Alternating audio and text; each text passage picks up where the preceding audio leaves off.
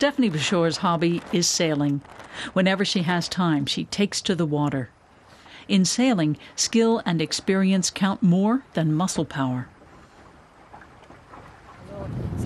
It's a strategic sport. It's often said that sailing is chess on the water. If you can think strategically, you have a definite advantage.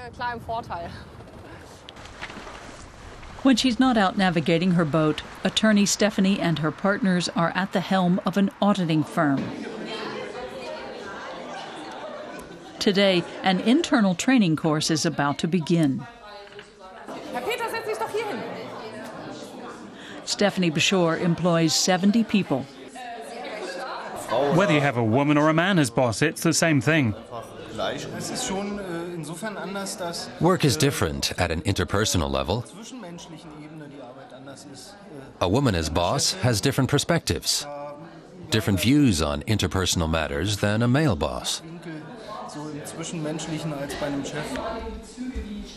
Bschorr began working for the company when she was a student. Today, she owns 30% of it. Initially, the bank was skeptical. When I wanted financing to buy shares here, the bank asked whether my husband could guarantee for me. I said no, either you do it with me or we don't do it. And we did it. Bschorr also puts her energy into working for the Association of German Women Entrepreneurs. Even today, 4 out of 5 companies have just men in management. Bschorr says women don't lack training so much as contacts. Men simply have a 300-year head start. We first came into executive positions after World War II and have to catch up. Networks are important. We have a project on women in the supervisory boards. 1/6 of supervisory board members are found by headhunters, the rest through old boy networks. And if those networks are all male, no women are recruited.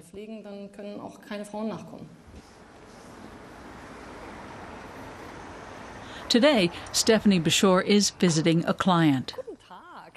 The two entrepreneurs got to know each other through their association. Bschorr's client also heads a mid-sized company.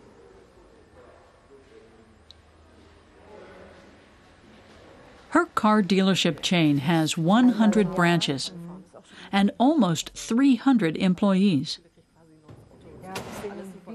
Most of those employees are men who have never had a woman as a boss before. As the daughter of the owner, I had big problems getting accepted when I started out. Oddly enough, it was the little things that opened the door for me, like being the fastest in a go-kart race.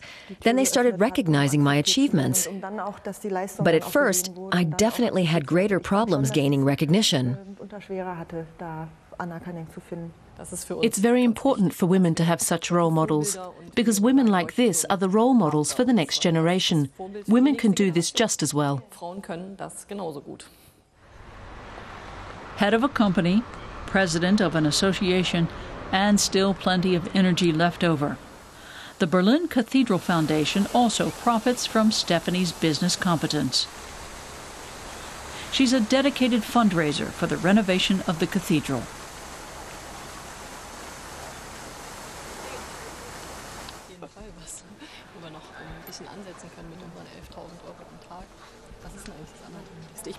Berlin has been my chosen home for 20 years, and I think the cathedral is worth supporting as a cultural treasure. That's why I devote energy to it.